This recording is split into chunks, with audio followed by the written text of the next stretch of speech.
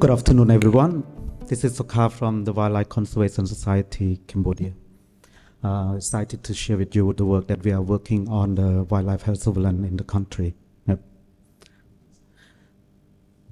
So WCS originated from the zoological park. So we've been involved in the wildlife health work for every country program, including Cambodia. And we have been engaged in the wildlife health surveillance work for almost 20 years through different projects. In both active and passive surveillance, we were lucky to get some fund from the European Union and the DETRA to develop a wildlife health surveillance network. This network was composed by three main components: the field actor, which include community, forest ranger, researchers, and the rescue center. Central unit play a very important role to bridge the communication between the field and the finding of the case through the decision that made by the working group, which act as a steering committee, so that all the communication between these three components communicate well. So the working group itself formed by the Ministry of Agriculture, Ministry of Environment, and Institute Pasteur, that we work closely together to develop a standard operation procedure and the protocol so that all actors and partners can carry out their activities that support the network appropriately. And that's the way that we think is for to maintain and to sustain the network as well. We identified that the field actor play a very important role. The quality of data collection and their own safety are very important. Therefore, the training for their wildlife mortality and morbidity detection and how safely they can collect the sample and pack the sample, sent to the lab, have been provided to them. And we also provide them the appropriate equipment so that they can carry out at the daily activities. In addition to that, the pathology team act very important role as well for the primary detection and especially examine the carcass that have been sent from the field.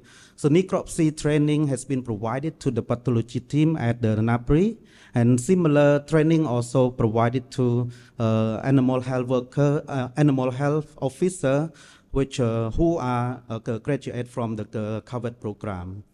And through the duration of the project, we'll be able to get reported of the case from different parts of the country. The report has been provided by the forest ranger, community, conservation staff, and the rescue center.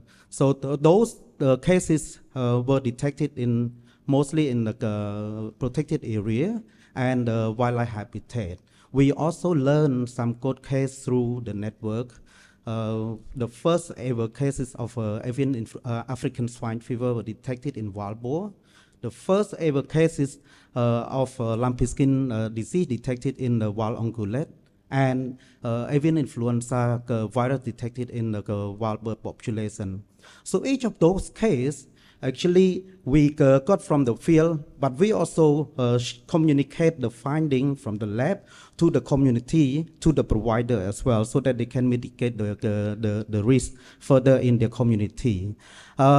We seen that the data from the field are very important. So therefore, we try to adopt the smart patrol, which being used by thousands of forest ranger to a smart health, so that they can more effectively to collect the data in the field. And this smart data that we call smart health can be synchronized to the wildlife health intelligence platform.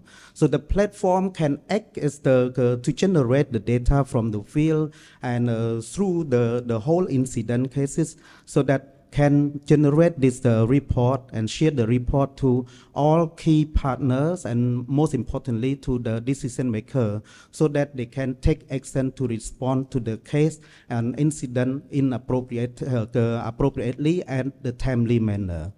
I would like to take that opportunity also to thank to all our partners here from the Ministry of Agriculture, Ministry of Environment, Ministry of Health, the conservation organization, rescue center, and the development partner such as FAO, WHO, and UNCDC for their well collaborative and support to the network. Thank you so much.